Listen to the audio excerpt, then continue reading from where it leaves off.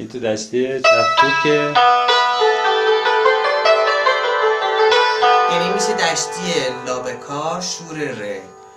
کوکش هم می کرون، تو از ضرب میگم می کرون فا سول لا، سی کرون دو ره می بمول، فا رو باید دیز کوک کنیم. فا دیز تو این قطعه اصلا استفاده نشده. این طرف می کرون فا سول لا، لا به کار منظورم ها. بعد سی بموله به جای می بمولی که اونجا تو شور داشتیم، اینجا میفته به سی. دو ره می بمول، بعد فا معمولی فا. که البته این کوکش در رفته. این طرف هم بگم بعد اون کوک کنم. این طرف کوکش عین کوک سفیده. این خرک لاکی کنارتر بود، این دفعه چون اینو به کار کوک کردیم، این به جای بمول خودش کرون شده در میاد.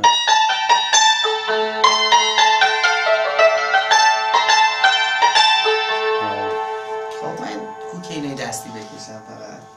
خیلی مشکله. چپ کوک کلا مشکل‌تر از راست کوک میشه گفت. دوره بالاتره. بله دوره بالاتریه. بعضی چیزاش که فوق العاده سخته، مثلا ماهورش افتضاحه واقعا. پدر منم در میاره افتضاحه. انقدر سنتور که لا کوکه، اگه سنتور معمولی باشم همینطوری باید کوکه. همینه. الان اسم این نوتایی که من گفتم، خب این واقعا گفتم میکرون که میکرون نیست، پاسوری صدا میده.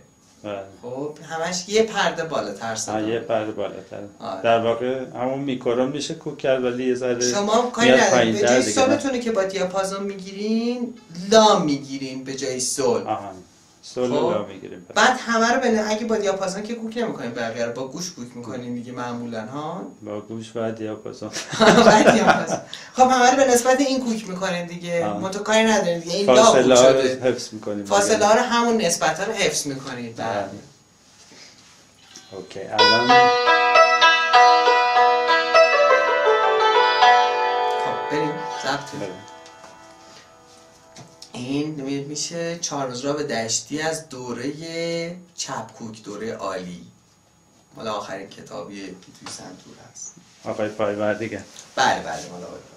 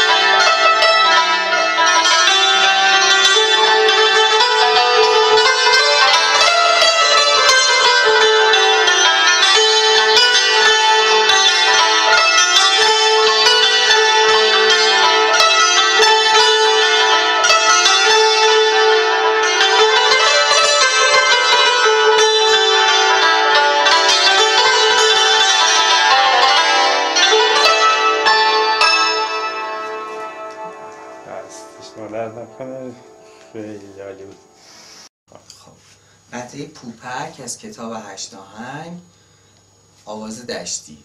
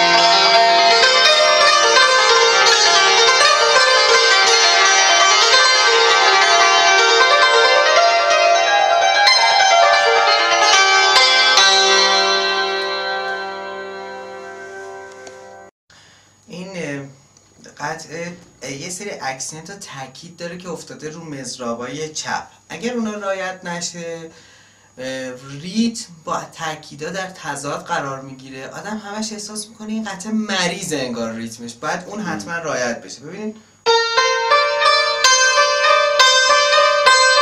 حتما باید این چپ ها مؤکد باشه.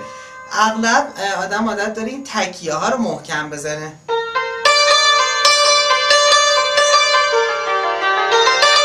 این از ضرب آدم همش حس میکنه این قطعه مدامن داره از ضرب میفته. حتما بایستی که اون قسمت تند و این مسئله رو رعایت بکنین که چپا باید باشه دوره باید مؤکد باشه نسبت به اون راهی که تاکید دارن، با اینکه دو با مضراب چپ هم افتاده، ولی چون جای مؤکدی تو میزان افتاده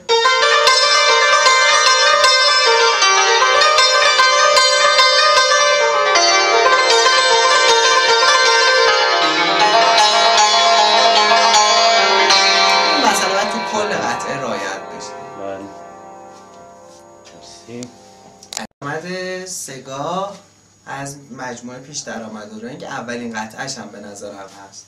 ریتم فوق‌العاده سختی داره، به خاطر ریتم و پاساژاش فکر کنم فوق‌العاده مفید باشه اگه اینو بزنیم.